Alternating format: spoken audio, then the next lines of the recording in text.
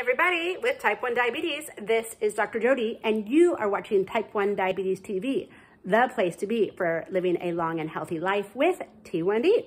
So I'm in my kitchen today, and I thought I'd share with you, I just made a little pizza. I got these cauliflower crust things, already super easy at Trader Joe's, and they have only 4 grams of carb, which is 0 sugar, mostly protein and fat because they're made with cauliflower and then eggs and cheese.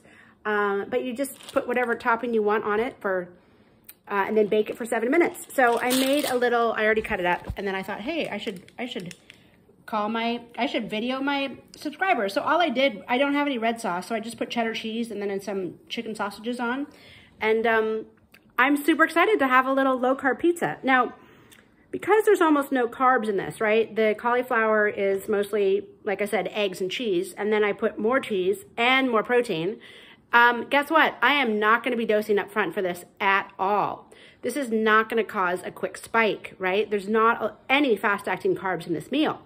However, don't be fooled to think you don't need insulin for this meal, because protein can have a slow and steady delayed rise. Some of my clients see a rise after 2 minutes, 3 minutes, 4 minutes, hours, 2, 3, 4 hours, and some 6 hours. And then fat has its own effect. I just was reading some studies that showed fat can cause a need for more insulin over up to 8 hours. Of course, it depends how much fat you're eating. But if you want to learn more, I have a great course called How to Stay in Range After Meals. You'll have lifetime access to it when you get it. It's broken up into chapters, clear videos, 5 to 20 minutes of very point-to-point information on how to stay in range after meals. So my last A1C was 5.3. This is my numbers so far today. Let's see.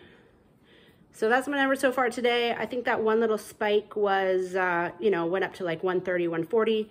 And that was probably just, I think that was just delayed from breakfast. Yeah, that was just, I didn't dose on time for breakfast. So if you are struggling, if you are on the roller coaster, if you're pulling your hair out and you would love my help, check out my course, How to Stay in Range After Meals. It's on my website, which is drjodyn, as in naturopathic D.com. Or you can just Google Dr. Jody Diabetes and all my stuff comes up. My website, my TED Talk that has 4 million views, my YouTube channel, all that great stuff. So I have dedicated my career to helping people with type 1 diabetes.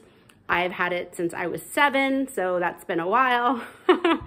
And unfortunately, the majority of type 1s do not get training that really allows you to stay in range. So that is why I've created my video courses, and I work privately with patients, have my membership program, etc. So if you're struggling, please don't keep struggling. I got lots of resources to help you. Check out my website. All right, thanks for watching. Here's to living a long and healthy life with T1D.